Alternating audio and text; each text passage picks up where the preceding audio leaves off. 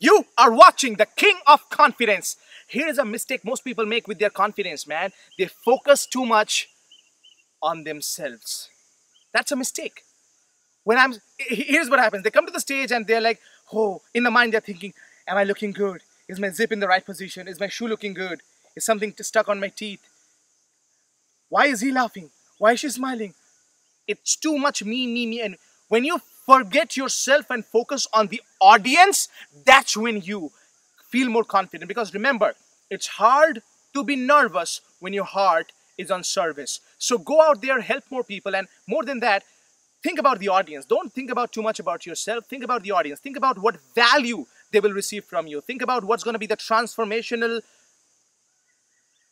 exchange of information through your presentation. Think about how their lives will be different after your presentation. When you do that, that's how you can overcome your fear of public speaking. That's the biggest mistake I see. It's focusing too much on yourself.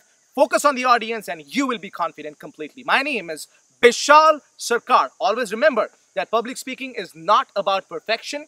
It's all about connection.